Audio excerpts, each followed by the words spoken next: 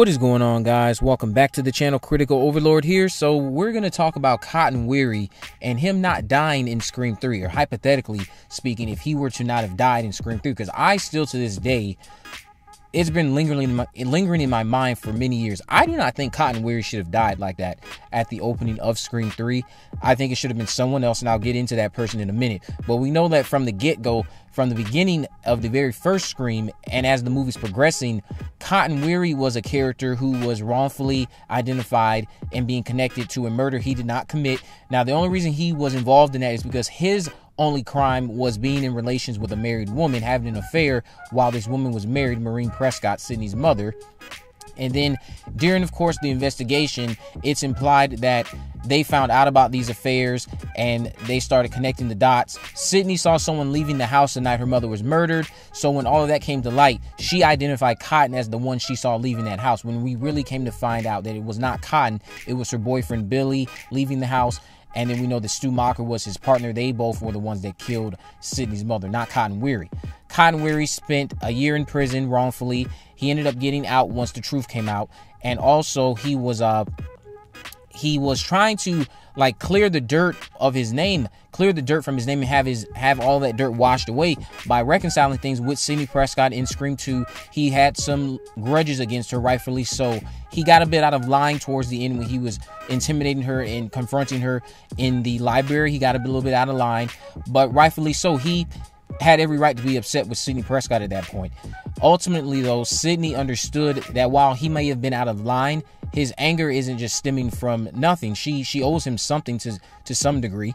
So I appreciated the fact that at the end of Scream 2, we saw that transition where she was the one who gave him the dirt on his name, and then now she's the one giving him all of this cleansing of his name. At the end of Scream 2, we know that led to him getting a lot more attention in the press, which led to him getting his own talk show, 100% Con, for Scream 3, only to then be killed at the very beginning. And it's just like, wow, we're seeing Cotton thriving and doing better for himself since that whole ordeal he went through.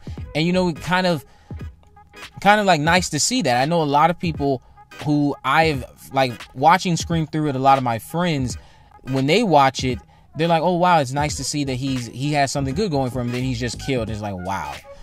Really? We could have gotten more development out of this character. To a degree, I would understand it had the series remained a trilogy, and still I kind of think I would have been on the fence about that, because killing off Cotton seemed like a wrong idea to do in terms of how the narrative went with Scream 3, because we know we ended up getting Roman Bridger as the killer, who ended up being Sidney's half-brother and the indirect mastermind of everything. He orchestrated the killing of Neil Prescott, his own mother, and Cotton was his first victim in Scream 3. But we found out during Scream 3 that Roman was trying to find Sidney to lure her out of hiding. What better way than lure Sidney Prescott out of hiding than killing Neil Prescott? If you killed off Neil Prescott, I feel like Neil Prescott, because Neil Prescott still lived in Woodsboro. From what we saw in Scream 3, he visited Sidney out in her little house she was living in the mountains when she was in hiding.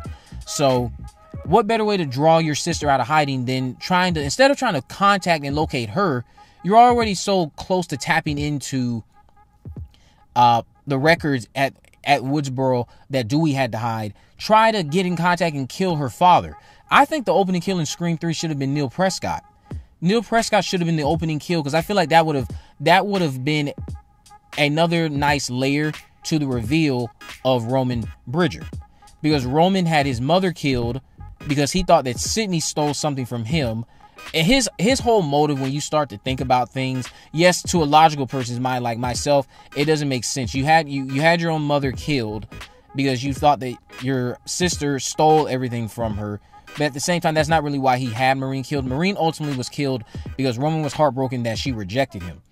So having that heartbreak, knowing that his half-sister stole his mother, he wanted to steal a parent from her. So what better way than to kill Neil Prescott? Neil Prescott should have been the opening kill for Scream 3, because that would have been another thing that sent home what happened at the end of the film when Roman revealed himself. He went over his motive, and he was explaining how Sidney was going to pay for everything he stole from him. Everything that he thought that she stole from him Well, now that you kind of got some payback because you would have killed her father. Cotton Weary honestly should have remained alive because his character and that relationship that he could have had developed with Sidney over the course of Scream 4, maybe even Scream 5, I think that would have been nice to see. I feel like Cotton's death, while I'm not very upset about it, I still think like, wow, in terms of where Scream 3 went, Neil Prescott seems like he would have fit the mold better, especially considering that you guys killed Neil Prescott off screen anyway. Neil Prescott could have been the opening kill of Scream 3. Cotton could have been alive and thriving. I don't think he should have died in Scream 3 if he was not the opening kill. I would have kept Cotton Weary alive. I would have added him to this trio. I would have just made him like a part of the dynamic. He could have been the fill-in for Randy Meeks. I know a lot of you don't even like Randy Meeks, so Cotton Weary could have been a replacement for Randy in this group. But those are just my thoughts on that. And the whole idea with Neil Prescott, again, I just think that if you killed Neil Prescott at the beginning of Scream 3, that would have been much more relevant to Roman Bridges' motive and his mentality that Sidney stole his childhood, stole his mother, stole everything that she had should have been his, including all of this fame that she's getting, because we know Roman was struggling as a director. He wanted to make a real classic love story, but the studio said he had to do this scary movie for them first, and that's in fact how he found out about the Woodsboro killing sprees, because he had to apparently done research, because before that, during his reveal, he makes it known that he had no idea about any of that stuff. He did not know about any of that stuff until the studio came to him with staff. He did his research, and he learned about all of these things that had went on in Woodsboro after he left.